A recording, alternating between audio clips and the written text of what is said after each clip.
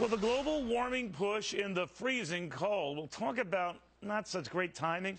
Protesters in D.C. urging their president to act fast on climate change, even though the government has already spent $68 billion on climate change to deal with it since 2008. Kayleigh McEnany says that marching in the frigid weather isn't helping their cause. Caroline Hellman and Ron Meyer also here.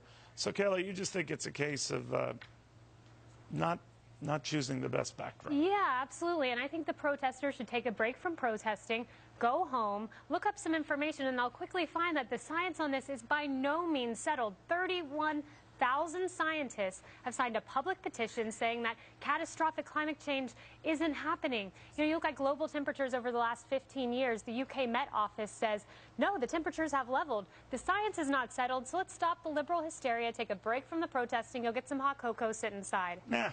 Ron, even if it were settled to their liking, and even if one could allow, we've gone from addressing global warming as the issue to just climate change, doing so and protesting in the middle of an Arctic blast hardly helps that cause. The optics of it hardly help, or do they?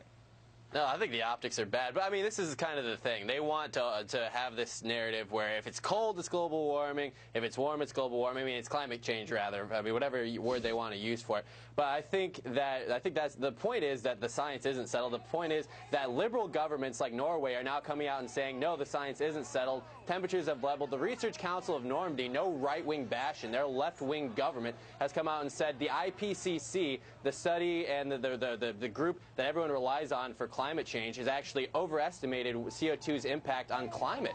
And we actually do need to have this discussion, especially before doing what these protesters want, and that's imploding our economy and basically saying that we're going to put policies in place that are going to hurt the poor, hurt people that need jobs right now, all for the sake of this cause that they don't even really have science behind now. Caroline, you argue science is very much behind what they're saying, right? Well, of course it is, because it's widely known that 98% of climatologists, who are the scientists who are experts on this, agree that climate change is happening. And I think your viewers are a little bit smarter, perhaps, than the panel, and that they know the difference between climate, which is long-term change, and weather, which is day-to-day patterns. So who are these 31,000 who apparently say it's not an issue? Are they Gavons? Who are they?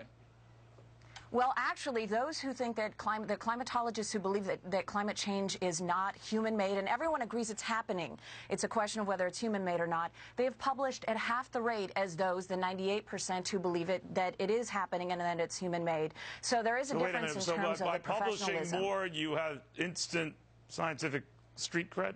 And who are the publishers? No, but it does mean that you're better published, and the fact that it is the winter in D.C. and the northern hemisphere has a different slant of sun. I've written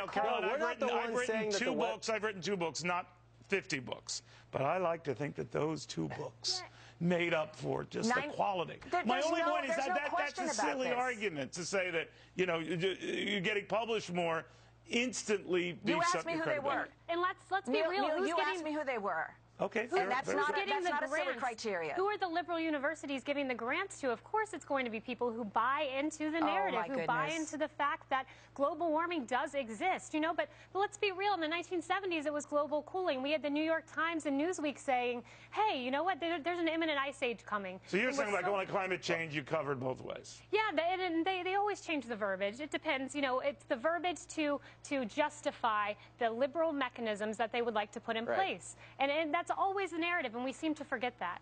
Ron, something is going on, and you're going to make the argument, for extreme weather patterns, or whether it was sandy or storms, and then, unexpected blizzards. I always hear when I hear unexpected blizzards, it is winter, after all, you're going to get this. But, again, I am not a climatologist. I'm not an environmentalist. Bottom line, I do see some weird weather patterns. You chalk that up to what?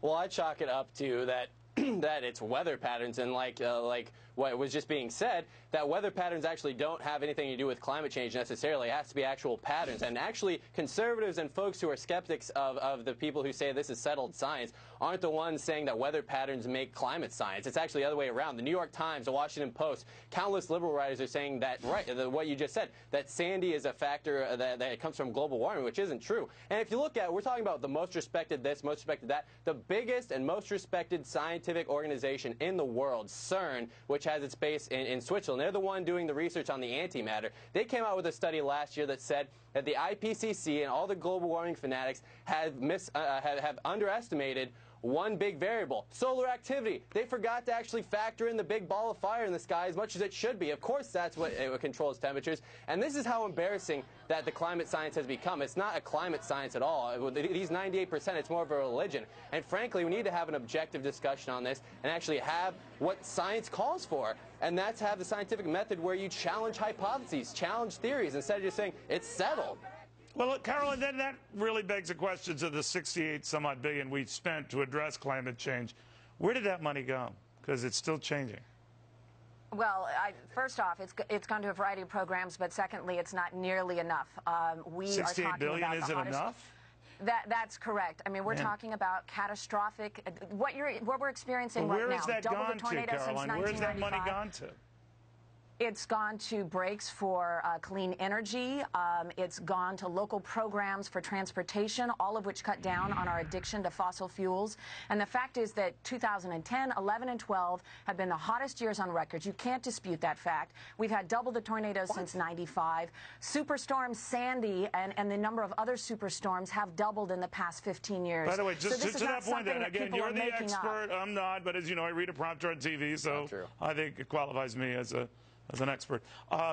If this proves to be, I'm told by other variant estimates, the coldest winter, it's not done yet, but the coldest winter in 20-some-odd years, then does that jibe with the warmest global temperatures in the last 3 years? In other words, can you still have your environmental cake and eat it too?